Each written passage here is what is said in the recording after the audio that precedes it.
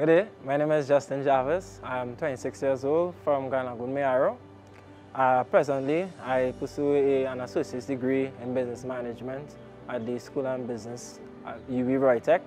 I also work as an administrative assistant through the OJT program in the Ministry of Agriculture, Rio Claro Demonstration Station, Mayaro County Office.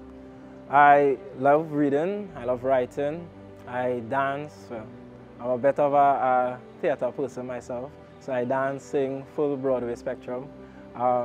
Also, in a sense, I do sports, cricket, football, track and field, swimming. Growing up in Mayaro, those were things we do every day, you know, beach football, swimming on the beach, those things.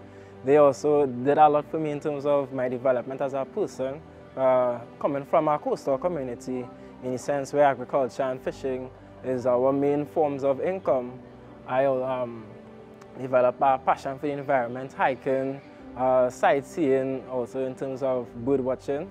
I was also involved in community projects in terms of community beautification and tree planting initiatives, also in a sense where we would also go into the forest and keep track of animal species, records and tracking in terms of their migration, their mating rituals, all these things. So growing up, I was someone deeply involved in community, deeply involved in environmental activities as well. So my disability is one in the physical sense. I am a bilateral double amputee. A couple inches below my knees, my legs are, well, amputated. In 2019, I was diagnosed with a, they call it a hemorrhage type disorder, a condition known as vasculitis, in a sense where the body mistakenly attacked itself. So in my instance, were my blood vessels, the platelets and also lymphocytes started to clog and come together, thus causing blockage. It led to my legs slowly dying while still attached to my body. I got amputated, like I said, I got amputated in 2019, and not long after, because I spent a month in hospital, not long after I got fitted for prosthetics, which was something very fortunate for me. And also one of the reasons why I got back involved in community aspect is that sense of giving back to persons. Because if persons didn't help me where I am, I wouldn't have been able to stand here today. So even through my journey, it wasn't as smooth sailing as I think it would be, in the sense of getting accustomed to the whole idea that, you know, my legs are no longer a part of me. There were also a lot of emotional and mental challenges coming to terms with the fact that, you know, I can no longer feel my toes. One thing I would say, phantom limb syndrome is a thing, right? You do get that sense where you feel, you know, the tingling of the feet and all those things. I got those. There were a lot of financial challenges as well, in the sense of prosthetics. The production and maintenance of prosthetic is not one that is cheap in a sense, right? My family and I encountered challenges in terms of accumulating the funds for my prosthetics. In being that I had to get two leg type prosthetics, it came up to around $70,000. And though there are services and resources available to the public in terms of grants, some community development and sponsorships and these things, it's also very time consuming, and there's a lot of red tape and paperwork that one must go through in order to be approved. So coming back to me being fortunate enough, where thanks to my involvement in community aspects, I was sponsored by a member of the Transcription Defense Force, and that also inspired me in a sense, be of one that could be in a position to help someone as well, and also be able to contribute to society and also make these things less expensive, right? Because through my journey, I've met a lot of persons who are amputees, and they don't have the resources or even have a way to start to get the resources to get their prosthetics.